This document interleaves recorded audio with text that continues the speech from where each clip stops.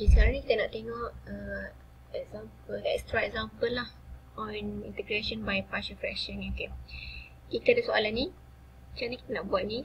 Mula-mula kena check degree. Okay, degree atas 1, degree bawah 2. So, kita tak perlu buat long division. Teruskan buat apa nama dia? Partial fraction lah. Okay, so nak buat partial fraction, kita kena fakturkan pembawah itu sehabis boleh. Okay, bila kita fakturkan pembawah, kita akan dapat x plus 1, x minus 1, kan? Okay. So, kita dah fakturkan, kita boleh tulis dalam bentuk hasil tambah berapa fraction? 2 fraction lah, sebab kita ada 2 faktor kat sini. So, x plus 1. Okay. Sekarang ni bawah ni linear, sini pun linear. So, saya kena letak constant lah kat atas. Okay. Nanti bila kita dapat nilai A dan B, kita akan substitute dalam ni. Okay. Okay, sekarang ni kita nak cari nilai A dan B.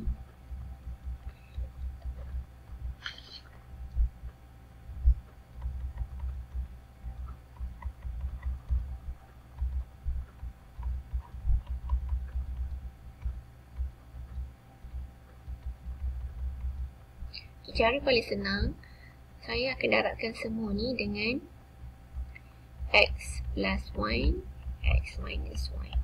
Darabkan semua ni. Okay. So, mula-mula ni darabkan dengan ni. So, kita akan dapat x plus 2 saja.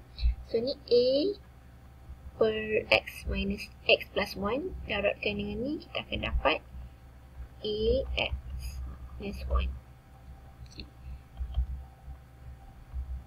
B, yang ni B per x minus 1, darab ni akan dapat x, B x plus 1. Okay. Maknanya kita darab sini, darab sini, darab sini. Darab Okay. Lepas tu kita nak cari A dan B. Nak cari A dan B, kita akan eliminate salah satu. Katakan saya nak cari A dulu. So, saya kena eliminate B. So, nak eliminate B, saya akan jadikan x plus 1 ni 0. So, x plus 1 nak jadi 0, saya kena jadikan x2 negative 1 lah. Okay. So, saya let x equal to negative 1. Negative, okay. So, saya akan substitute negative 1. X equal to negative 1 dalam ni. Negative 1 plus 2, A negative 1 minus 1 plus B negative 1 plus 1. Okay, sini akan dapat kosong. Sini 1, negative 2A. A equal to negative 1 over 2. Okay. Betul Okay. Lepas tu, kita buat yang kedua, kita nak cari B. So, B, saya kena matikan A. Matikan A, saya kena jadikan X tolak 1 ni kosong. So, X kena jadi 1. Okay. Let X equal to 1. 1 plus 2. 1 kalau 1, B 1 plus 1. Okay. Sini 3, sini kosong, 2B. B equal to 3 bahagi 2 lah. Okay. Dah dapat A, dah dapat B. Okay. Nilai ni kita akan gantikan dalam ni.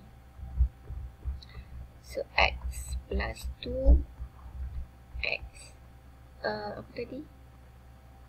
Minus 1 square equal to x plus 1 x minus 1. A apa? A negative 1 over 2, B 3 over 2. Okay. So, bila dah kita buat partial, kita boleh buat integration. So, sini saya akan dapat negatif 1/2 ln x plus 1 plus 3 over 2 ln x minus 1 plus c. Okay.